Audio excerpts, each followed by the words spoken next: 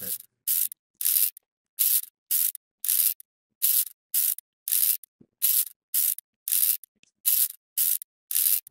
All right, lady, what is this? This is a 2.1 inch 480 by 40 display. We've showed this off with our Qualia ESP32 RGB 666 driver because this is a raw TTL display. But what's new is that we now have a driver for the capacitive touch. Yay! Thank you, Melissa, for writing the driver. Normally, these displays use a focal tech chip, but this one actually uses like a CST, who knows, some other manufacturer for the capacitive touch, but she did a great job doing Arduino and CircuitPython libraries.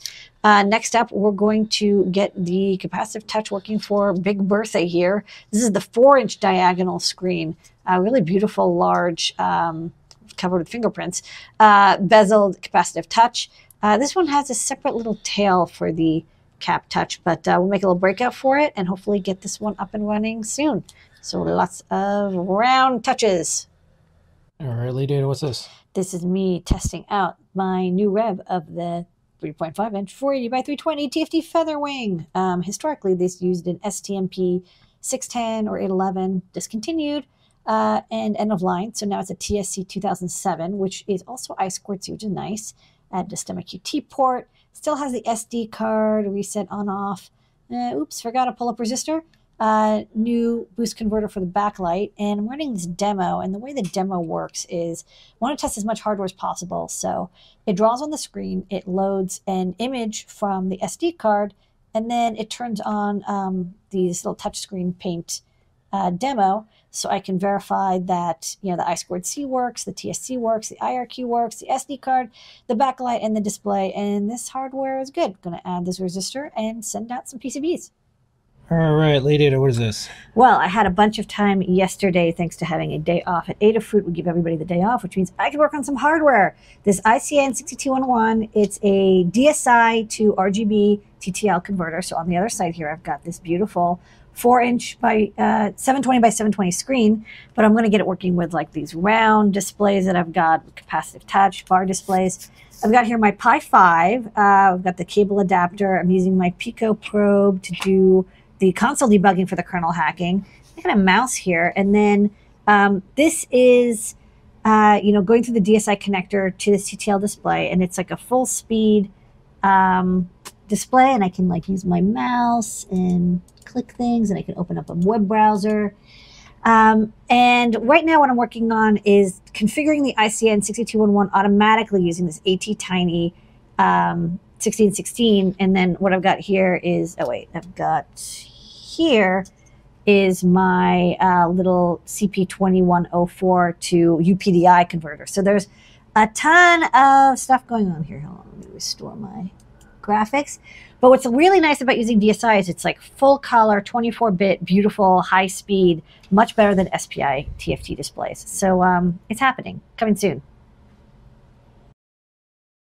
Early data, what is this? This is a Raspberry Pi Pico probe, and you see here that there's like a little U, and here there's a D. This is the debug port for SWD debug, and this is a UART port, and this exposes a serial COM port that you can use to debug things like a Raspberry Pi 5.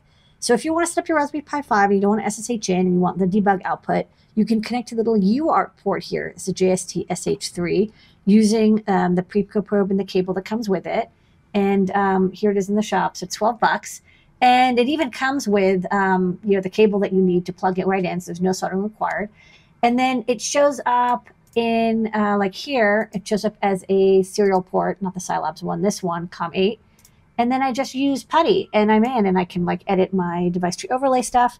What I'm working on is trying to get these cool displays working. So I need to be able to log into the Pi 5 and debug some kernel stuff. But it's happening, and this is a cool, handy trick if you have one of these. All right, and live to the top secret. Oh, sorry, this is the top secret view here. Yeah, so this is I just wanted to show because this is kind of fun. I've been working on this. So this is the Pi 5, and what's neat is it actually has 2 display ports. So I'll be able to have 2 of these displays at once, and I'll just focus it in. So this is one of our nice 4-inch square 720 by 720 displays. And we also got like the round displays and the rectangular displays, hopefully working soon.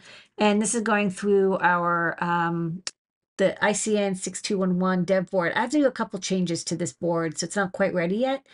But it connects through the TTL to this chip that then converts it to be able to take DSI data from the Raspberry Pi.